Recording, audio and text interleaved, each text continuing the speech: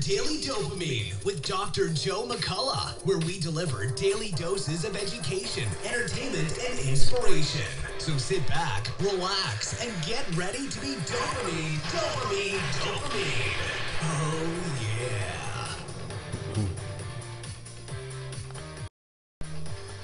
yeah. All right, welcome to the replay. And for those of you joining live, welcome. Silver Lining, Sergio, Tomato, it's Brandy. Welcome and happy Saturday evening. Good afternoon. It's the evening here. Good afternoon. Actually, good evening to you, Sergio. No worries. For those of you who don't know me, my name is Joe McCullough. I'm the physics program chair at Cabrillo College in Santa Cruz, California. I'm also best-selling author, hey Clickar, best-selling author of Accelerated Learning Techniques for Students. Today is day 94. Of my 1-year commitment to get on Periscope every single day and share daily doses of dopamine through education, entertainment, and inspiration. Today, talking a little bit about 5 strategies to boost your willpower. How can you increase the amount of willpower you have?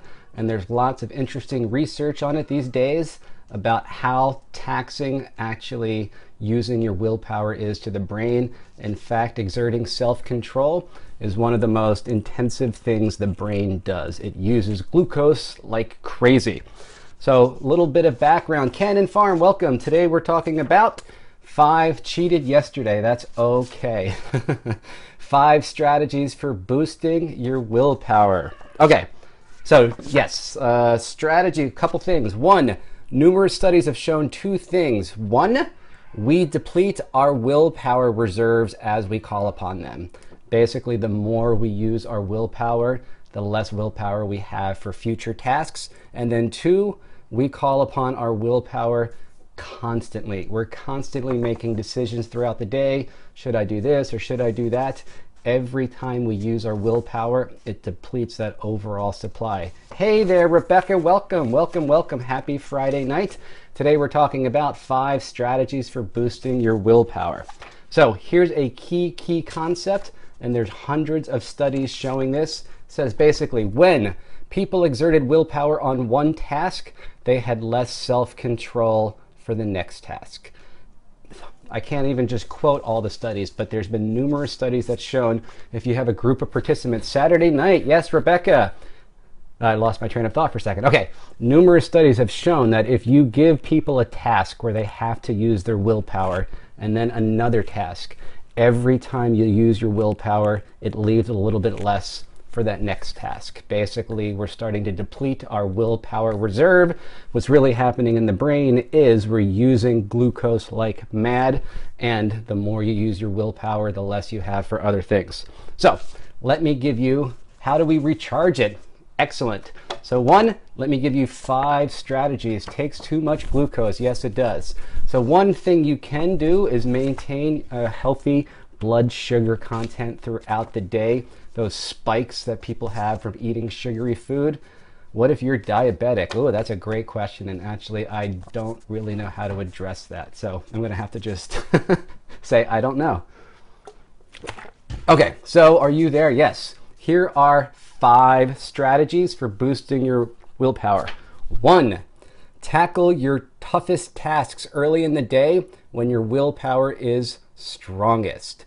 If you do have a challenging thing that you know is going to require self-control in the late afternoon or late evening, one thing you can do is try and eat a healthy snack like almonds or Greek yogurt or something like that.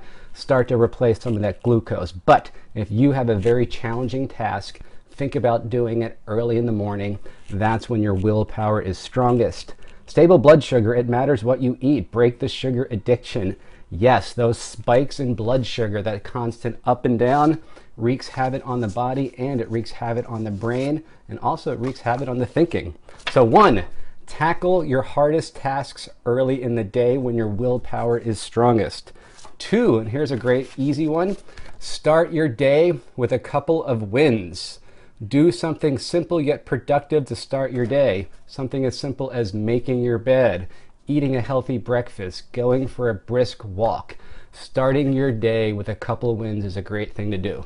And for me, I'm trying to start the day without snoozing.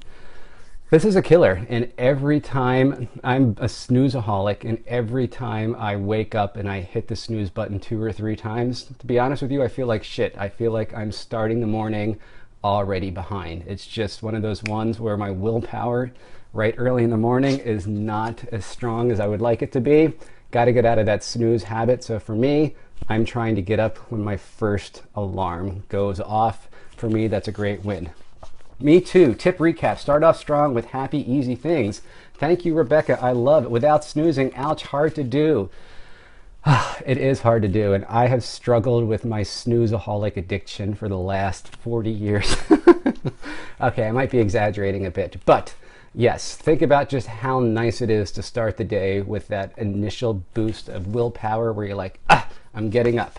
I set it to snooze 3 times. Yes, generally what I would do is if I had to get up at 7:30, I would set my alarm for like 6:55 and I would snooze and snooze and snooze.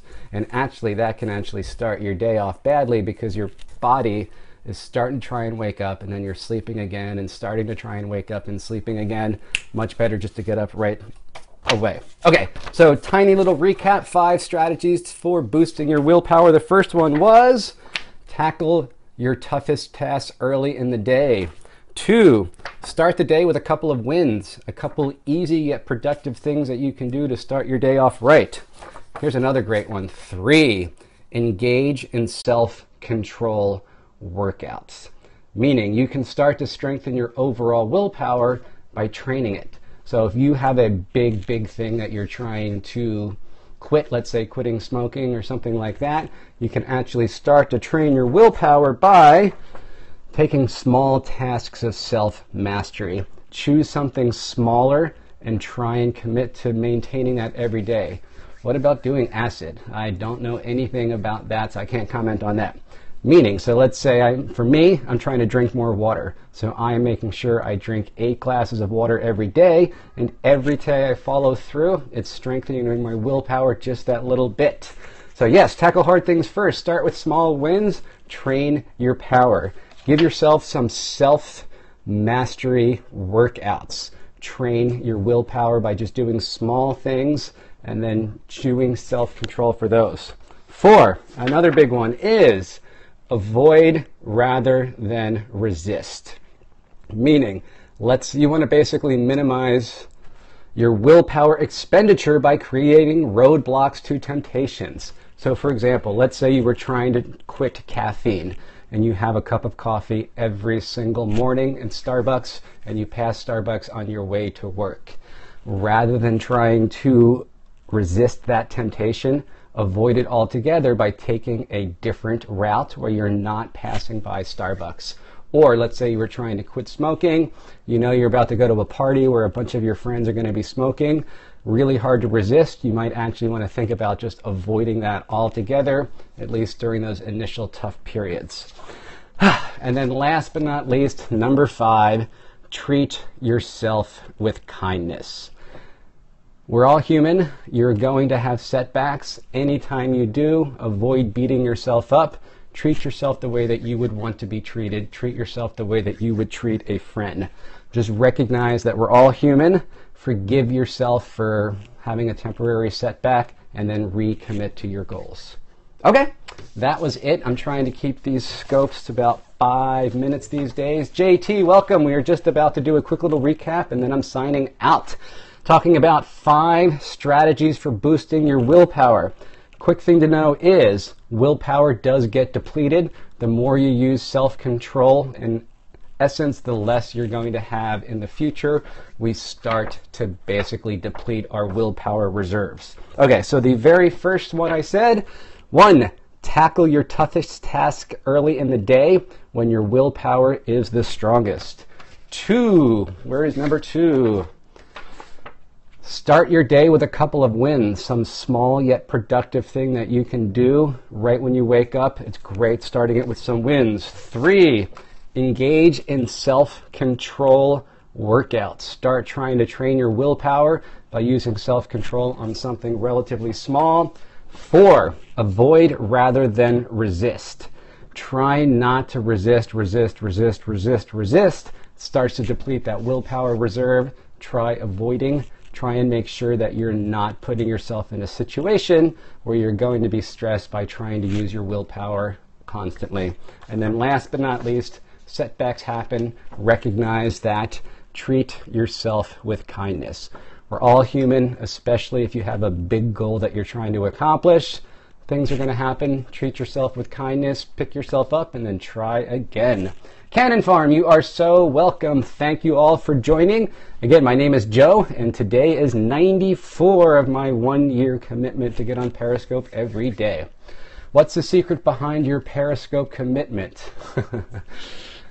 That's a great question. The answer is I committed to it, and to tell you the truth, I've had some serious doubts lately about whether or not I'm going to be able to make 365 straight days. And if anybody tuned in yesterday, I did a quick little 40-second scope that just said, hey, it's day 93, I'm here.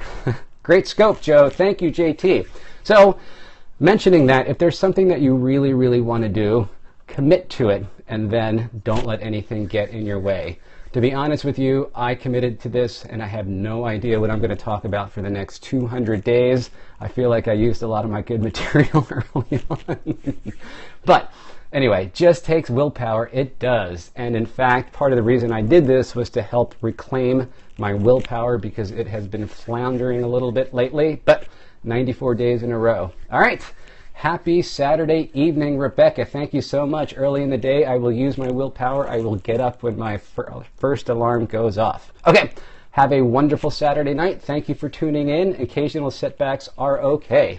All right. Thank you for joining, and I hope